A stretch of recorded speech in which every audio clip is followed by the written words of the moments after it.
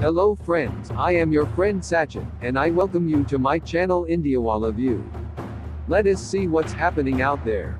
Boeing has been flying an A-18 Super Hornet off a ground-based ski jump at Naval Air Station Patuxent River in Maryland. This is part of a demonstration effort for the Indian Navy to show that the aircraft can operate from short takeoff but arrested recovery configured STOBAR aircraft carriers, such as the INS Vikrant and the future INS Vikrant.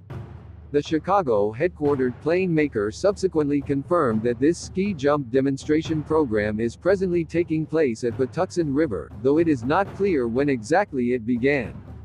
The Naval Air Station has a ground-based ski jump that it used during testing of the short and vertical takeoff and landing capable F-35B variant of the Joint Strike Fighter. Boeing and the U.S. Navy are in the beginning phases of operating an A-18 Super Hornet from a ski jump at Naval Air Station Patuxent River to demonstrate it is STOBAR compliant for the Indian Navy. Boeing completed extensive analysis and more than 150 flight simulations on A-18 compatibility with Indian aircraft carriers, and while our assessment has shown the Block 3 Super Hornet is very capable of launching off a ski jump, this is the next step in demonstrating that capability.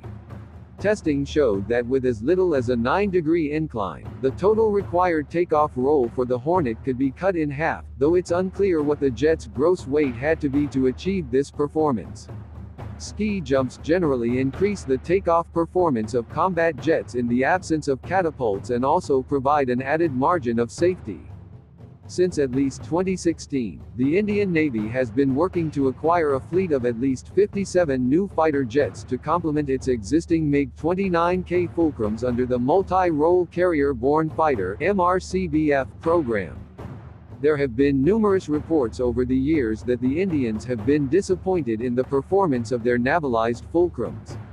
The Super Hornet is now competing against the MiG-29K, as well as the naval version of the French-made Dassault Rafale and a variant of the Swedish Gripen.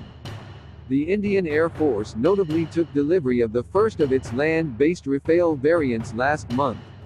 The Indian Navy had also previously rejected plans for a carrier-based version of the domestically designed Tejas, with complaints that the design was overweight, though the development of that aircraft has continued since then.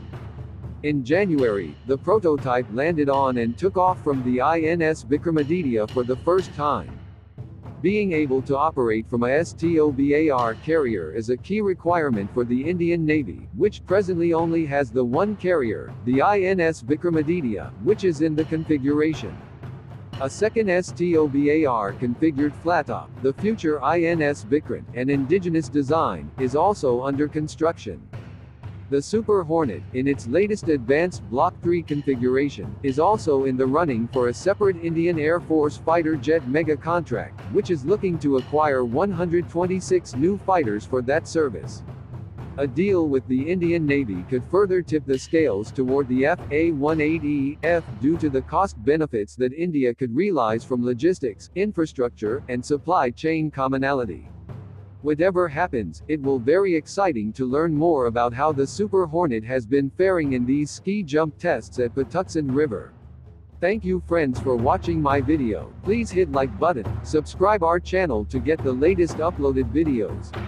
Also hit bell icon next to subscribe button to get notification when new video is uploaded. If you have anything to say, or want to suggestions, please feel free to comment in the comment section below. Take care.